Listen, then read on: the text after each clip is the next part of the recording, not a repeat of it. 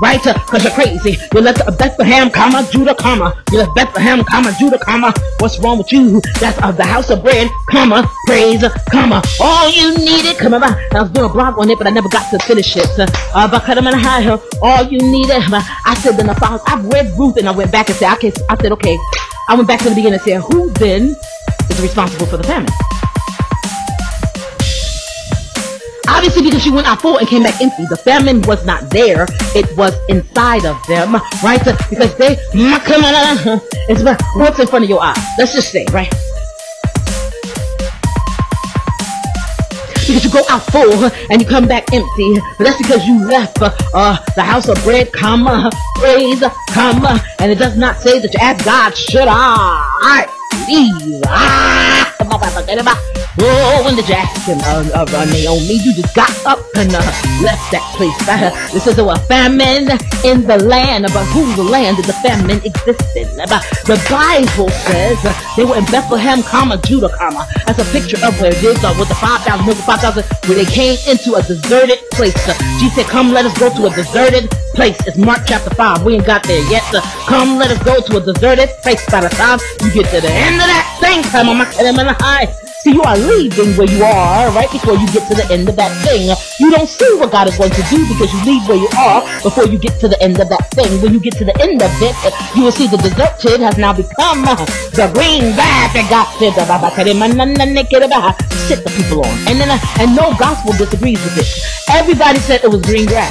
Everybody said it was green. And I don't know about you. The scientists want to disprove everything. But we think that nonsense, blah, blah, blah, blah, stupid. Who cares? I can just keep going, right? But who cares what you think? Because the Bible says green grass.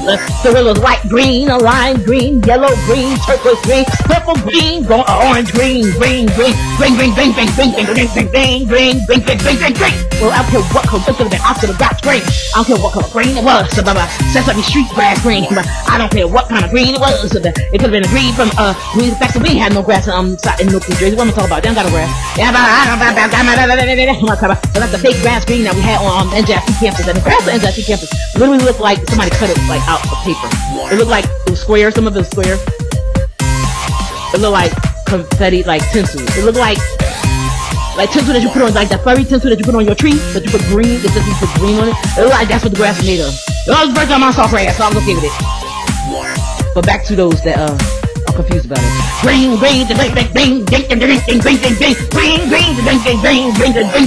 Imagine me getting right in your face, nose to nose, and just screaming at you. You have nothing to disprove. I do not approve of your disproval. You don't study to yourself approved unto God. I am not looking for your approval. Because this has already been approved. It's been stamped for God's Holy Spirit's approval. He said, I aspire this thing. I aspire to inspire this thing. The Bible. I just get my sister, get right in her face and scream. When she asks a stupid question, I will look, blah, blah, blah. The Bible says, because the Bible says it. If you have a reigning authority, we had no father. So we had to have some reigning authority. And she would go outside looking for everything else. So when she asked me, Jamie, what you think about the Bible? I would get right in her face and scream just like that. She deserves it. Don't ask me. Because you know I'm coming with the scripture. Don't ask me. The Bible says it's so easy to trust in Jesus. Just to take him at his word.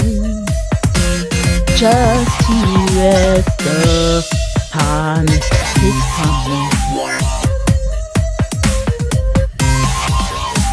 I think it say just to know thus saith the Lord. That doesn't make sense to me, but okay. Jesus, how I trust you. Come here, Samantha. The Bible, how I prove you more and more.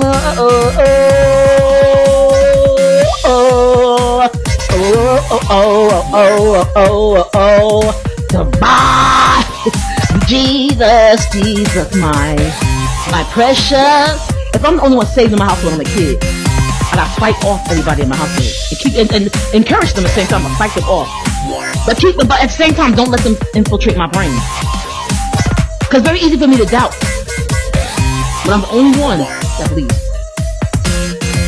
My precious Jesus. Oh, for grace. Oh, for grace. Oh, for grace. Oh, for grace. Oh, for grace. For grace. Just make up a song. Oh, for grace. Oh, for grace. Jesus, Jesus. The Bible. It's a great song. Try it. Try that song right there. Sing that song. The Bible. Try. I'm telling you, you will irritate yourself so much that you believe. I believe, okay, I believe you frustrate yourself. I was trying to get them out of my face. But at the same time, the Bible. The older sister and the younger sister, they had me trapped. They had me trapped, I had them trapped. Jesus, Jesus. My precious. You're trying to watch TV and try to watch who's in, like Joey McIntyre, I think. I remember talking about them, right? And then they trying to watch them in her room, and I would be in the other room singing hymns. Tis so sweet to trust in Jesus. Oh. Here come Lois. Shut up, you can't sing. I think to myself, she right. Just to take him. You think that stopped me? She would beat me, some don't stop me. And I was, okay. At his word. She would take the hymnal from me. Aha, got something memorized. At the cross, where I first saw the light. So she would give the hymnal back. You after that. Because I start singing in my person voice. You don't want that. That's whack. You don't want that problem. The Bible. I was crazy. Still am. Honestly, I would ask. They're called Bible thumpers. I threatened to thump people here in the head with the Bible. I beat people with the Bible. I punch people in the face over the Bible. I'm just be honest. Let's confess it. I punch people in the face over Jesus. Not over Jesus, over the Bible. The Bible. I was crazy. I was dedicated. I was a disciple. I was a disciple. I was a disciple that needs to be in diapers. I was a disciple. That's what I was. I was discounted disciple. Discounted something. I was messed up. The Bible. How are you witnessing for Jesus Christ with methods of the enemy? You wait, excuse me, Jamie. You are a messenger for Jesus Christ with the method being the enemy. You are beating people over the. You can't do that. That's what they said to me at my church. But I didn't listen. The Bible. You won't believe, and if you didn't believe, we were fighting. Because I was angry. And what most people don't understand now, they look at me and say, well, you can't know the word. You can't know what you know. You're right, I can't. I don't. Scripture just comes to me and I just say it. I just regurgitate it. Out of the abundance of the heart, the mouth speaks. So, but I was angry. I had nothing. And so my only security was the Bible that I carried with me. Use your words! So I use them.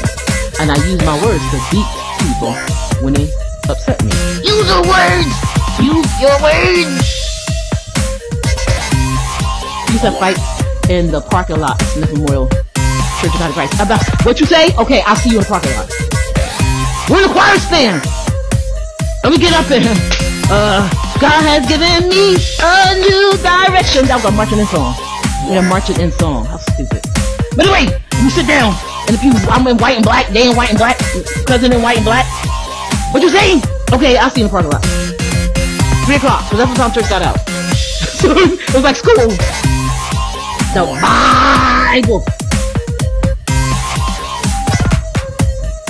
So I get here now and I'm learning about this grace pandemic that swept in and overflowed and overtook and killed this violent epidemic that I had. One more time, I'm learning about this grace pandemic, right, that is killing and swelling and overflowing and kicking to death, this violent epidemic that I have going on. I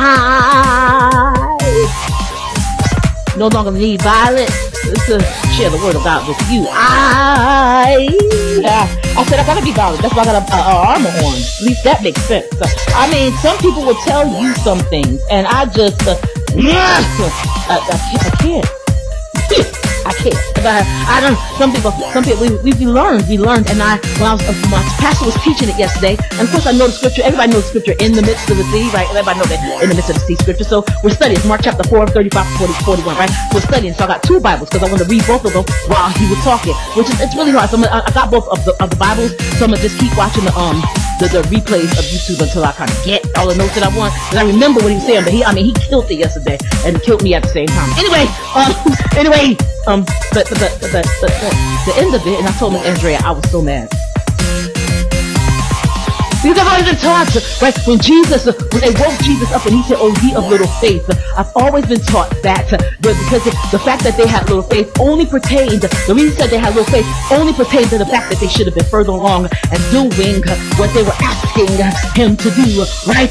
Here's the thing, let's go to Peter, when he was sinking and drowning in the water, he was trying to walk on the water, and was doing okay until he heard, I believe what the disciples were saying, and then he got Bambi legs, he was a fisherman, a professional fisherman. Him and his brother and their family had a busy mess. They were busy about the nest of being in a fish. They were busy mess. They had their own fisherman business with the nets too. They had a busy mess and busy nets, right?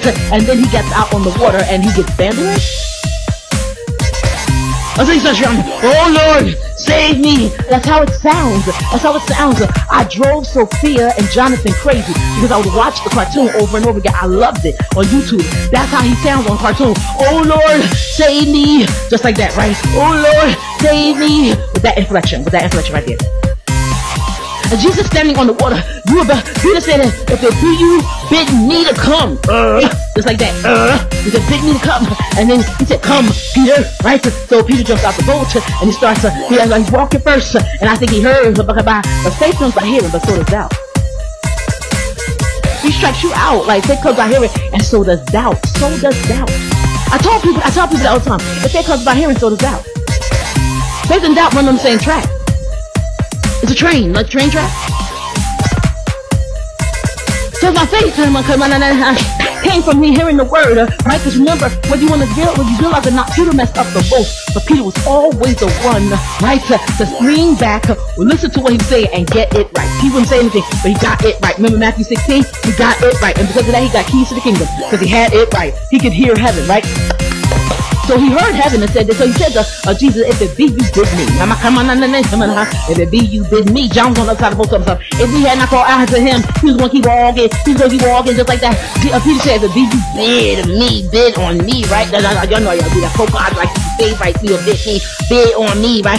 Don't go bored. Either don't go bored. Bored is poor. Don't go bored. You got to go a little bit higher than that. I'd rather go nil, or check this out. If you really want to believe, if you really believe in me, go double blind nil, right? You can be down like 500 points. Go double blind nil. You know how many points you get to that? You get 202 points just one double blind nil. But don't ask me. Don't ask me what you got to do to get it. You got all the points, but don't ask me what you got to do. He said, if you bid me, Jesus bidded him, and so he got out and started walking like bandit. I'm telling you, double blind nil, if you are at work playing spades, the reason why double blind nil is so epic is because of the fact that you could be playing with somebody, right, and you don't have no idea about the spade skills, or they could just be having a bad spades day. You don't know that, right? So you play spades with them, and you're partners with people that you cannot see, right? And all they have and all they know about you is what you are bidding. That's how they can tell what's in your hand about what you did. And board is four. But double blind nil means you have been losing. God, I was going to say nothing about it, but God said talk about it. Double blind nil means you have been losing. Nil means I'm going zero, and I love doing nil, because I can do nil and have spades in my hand. I've always done nil. I'll throw spades way to do nil. Because you can automatically get 100 points, and the other person bids 4, and then you get 140 points, as opposed to us both of us bidding 4, and and I got a crappy hand bidding 4, and we only get 80 points. And maybe some bags on the side. We don't want that. But then you want to be a part of the house of bag. You don't want that problem. Double Blind Neil says, we have been having trouble communicating or trouble seeing. I just can't tell by what you are bidding, what you have in your hand. Either that or the two people sitting right down, partners next to us playing, right, against us and them. Us and them. You never sit next to your partner. So the two people sitting next to us and they, right, they must just have better communication. So Double Blind Neil says, you play your hand to make four, I'll play my hand to make Neil's. You gotta be able to trust me though. And here's the thing, you are looking at me, trusting that I will bid the right thing, right? While we are under, what, at least, you gotta be under at least 100 points. That, us being under at least 100 points says you don't, somebody here don't know how to bid. Or you have been bidding according to your hands but not considering everybody else's hands. So that's just basically you know how to bid. You can't be trusted. That's all it says. If you're losing in space, I don't care if you won the last game, but by 5,000 points. If you lose right now, you can't be trusted.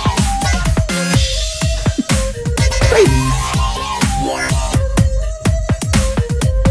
So when you're playing Double Blind Neil, another person, if the other person bids 4, that means they're scraping. They're gonna do 4 just because they have to, which means I love Double Blind Neils. I have to play, right, to force, right, cards out of the people's hands, right, to make them clash or whatever. Make force cards out of people's hands so that way my partner will win. I have to watch where he starts, how he starts his hand, because if he starts with an ace in any suit, I know that's a strong hand for that moment.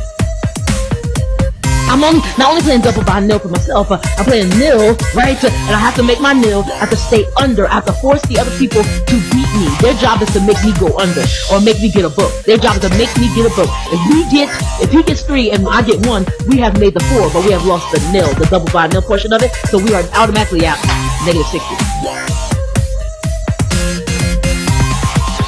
That's a lot of information to know how to play spades. That's a lot of information to know the hands of spades, to know the game. But I'm telling you, he walked out on that water, and he started to walk past them, and he reminds me of somebody.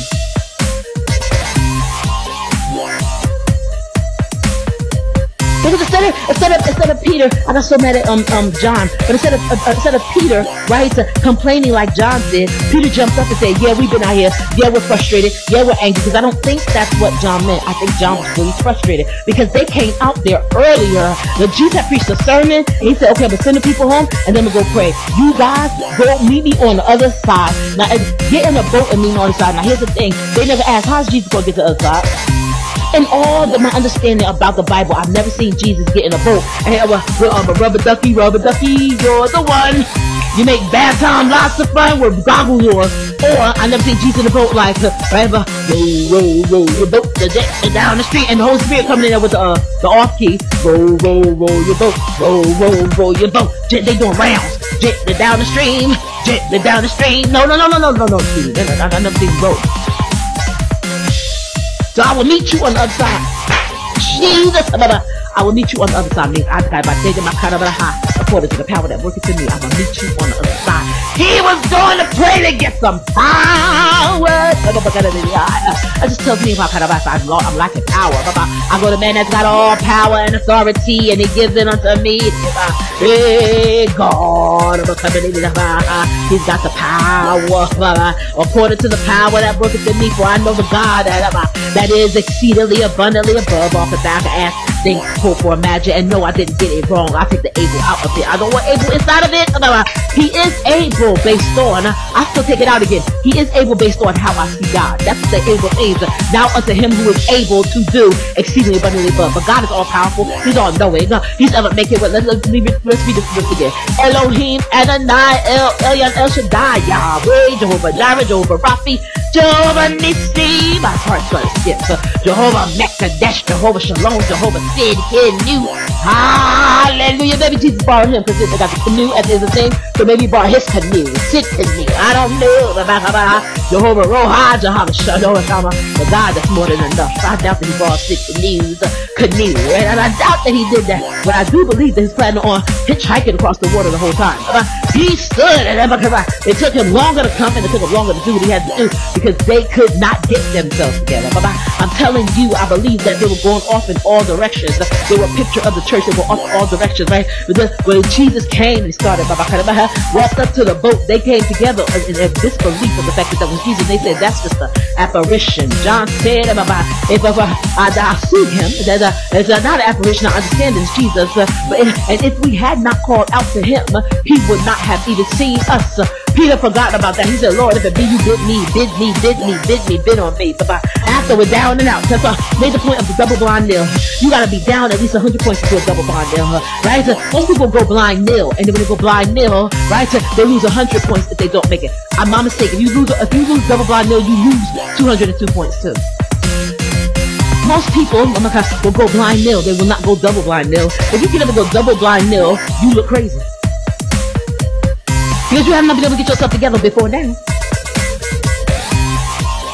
They had been rowing all that time. Jesus sent the crowd away, they were rowing. Jesus went to pray, they were rowing. Jesus came to the shore, they were rowing. Jesus stood to watch, they were rowing. Jesus got himself a Timex watch from the watch person next to the shore. No, he didn't do that. But it says he was watching them for a watch. So I thought that was really cool. He's watching them for a watch. He's watching them for a watch. That's at least 3 hours he watched them for. They were rowing. And then he walked out on the shore, they were rowing, right? And he walked out because they were at a point in the middle. They were in the middle sea. So they were not super far out, but they were not close to the edge, which means he had to walk to them after the 3 hour period. And they were still rowing, and they were rowing, and they were rowing. They could not get themselves together. You got 4 fishermen, plus 8 men on the boat, and these men are not stupid. You got accountants on that boat. They were not stupid. The people in the stores and the Caiaphases and all of them, they thought that they were stupid. But these men were not stupid.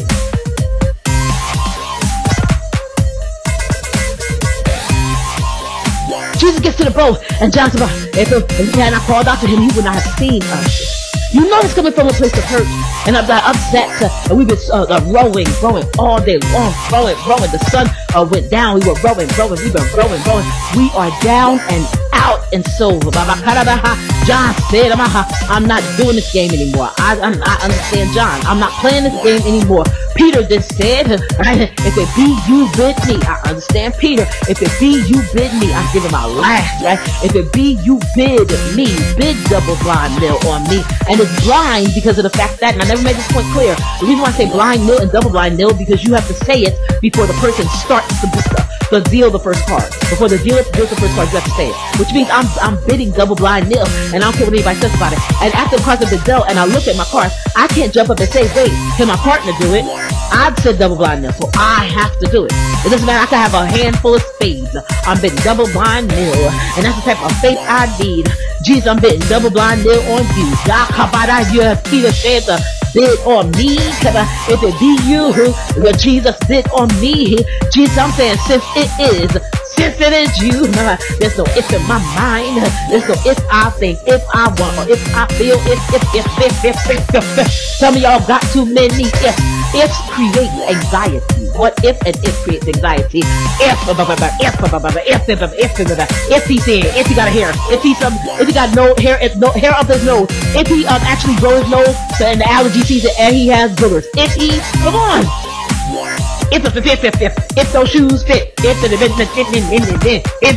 come on. If. How about sense? Y'all got any common sense? Y'all would have said sense. Y'all been on the boat all day. Y'all should have said sense. Y'all seen him do miracles before, right? You should have said sense. All right. But anyway, the fact that they did not say sense and they said if tells me they ain't got no good sense. No one always says this. Jamie, stop acting like you ain't got good sense. You ain't got good sense. Okay, grandma. Now I'll continue to do what I was doing, obviously. I'm Jamie. I'm very disobedient. I just am. I'm very disobedient. Okay, grandma. That's your answer, no matter what. Okay, grandma. Right? Pastor David. Jamie, come here. Okay, grandma. I'm telling you, that's your answer. Jess, call me. Hey, Jamie. Okay, grandma. That's your answer for everything. Okay. Beware of the okayers. Woo. Patient, Jamie. Invitation? Get less worse. criticism. Okay, grandma. I'm that person. I get so tired of trying. I get aggravated, and I put everything down. So I stop talking, and you will see a agreeable face on my face, but it's fake. I am not your FO-EFO, but I have become your FAUX-FO, and it looks like I am following when I'm not even listening. Okay, grandma.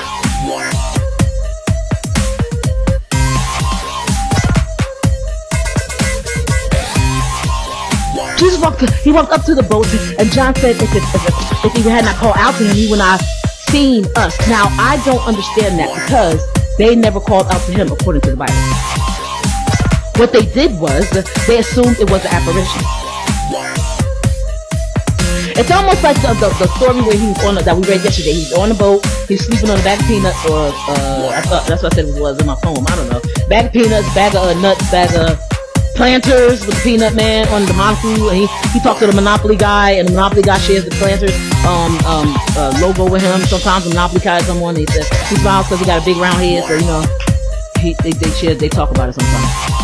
I don't know. He's laying on something. He was using it as a cushion. Okay, grandma. He's laying on it. He's using it as a cushion. They screamed out to him, Lord! Let's be honest. The Bible says one disciple. Actually, one of the books says one disciple. And when you kind of count it out, it filters out to Andrew. It filters out to Andrew. When you count it out and when you look at the setup of the disciples and what they were doing, it filters out to him. Now, am I sure it was him? No, but I kind of just got that inference, right? So if Andrew went down, carest thou not that we perish? So it's King James, obviously, because I learned King James. Carest thou not that we perish? Basically, don't you care that we dying, Jesus? Don't you care that we dying? We dying, Jesus. We are dying. We're dying right here on the boat with you. You laying down here with the cushion. We're here. We're here. Right now, we're here. And they were, but they were there. They were right there, right? Waiting for Jesus, right? Looking for Jesus, but nobody wanted to go wake him up. We're here, Jesus. We're right here, and we're waiting for you. Again, we're waiting for you, but nobody wanted to wake him up because they knew that although they were on top, I assume they were on top of the boat, Jesus was underneath the boat, or they were in the boat and Jesus was behind them. Either way, it was a double-decker boat, like a bus, or double, or a single boat, a single-layer boat. Either way, Jesus was on the boat with them, right? But he was someplace completely different. And here's the thing, could it be now that the 12 of us are trapped, right, dying possibly on this one boat, that Jesus, right, is testing us, and he wants to see, right, how will the church handle it, right, if they can't see me right there sleeping on a cushion, because I was right there. And the thing is, we were in the same boat, but we were in two different places, because you were in disturbance, you were in destruction, you were in distortion, seeing your situation as a bad situation, thinking that just because you are in the middle of the sea, you were in distortion, in disruption, in displacement. I was in peace. I was sleeping. I was a picture of where I would actually be in a couple of weeks, a couple of months, a couple of years. I would be resting in peace. R.I.P. Yes, it means dead. But when I decided, about a month or so ago, that I was gonna walk in peace, it means death. But for me, it means death to Jamie, where I was. It means death to what I was doing. It means death to how I was handling my life. It means death to to transgression. It means death to thinking that I'm not enough. It means death to testifying to other people's testimony of me. Lois was the one that said I wasn't good enough and that I was stupid. Why would I testify to that? I am tired of testifying to Lois's description of me. God does not see me that way. And I may need my pastor to remind me every now and then, but right now, God does not see me that way. And I kind of thought about it because I said, this man has all these people, and he remembered. Tell me, I need to hear you say it. Don't give up. Don't give up, Philippians. Don't give up, Philippians. Philippians 1:6. That's our thing. That's me and him. That's me and him. Y'all can't have it. That's me and him. That's my thing with him. I love Andrea Barberwit. She can barber it. I got a thing with Jesus. I got a thing with Jesus. And if I see Jesus, I'm a disciple. I'm supposed to be following Jesus and doing what Jesus does. If I see Jesus sleeping in peace, I'm sleeping in peace. If he rests in peace, okay, come on, Jesus. We going to tomb? Okay, so I fold my arms over my chest like this. I came from a rough neighborhood. I don't mind saying it. How rest in peace, Jesus. Okay, you want to put my hands down on the floor? So you want to lay on the bed in the tomb? I'm going to lay on the floor tomb. You on the bed tomb? I'm on the floor tomb. Try to get popcorn? You want to watch TV? I opt out of doing it like the church does it. I want to do it like Jesus does it. I want to live like he lives. I want to die like he died. I want to be at peace in my storm. Because I live like he lived, I die like he died, I talk like he talked, I walk like he walked. Then when he is at peace, then the storm's so alive. Be at peace in the storm. Right? Lois was a smart woman. Kinda. She took my conjunctions from me. And she took the most important conjunction. She's a very, very smart woman. I was thinking about it a couple of minutes ago. She took if and but, right? When she came at us, right, to say something, and we were not allowed, right, to speak up and say, okay, this is why we did it, or, right, so it kind of, it made it difficult because we could never speak. Like we weren't allowed to speak.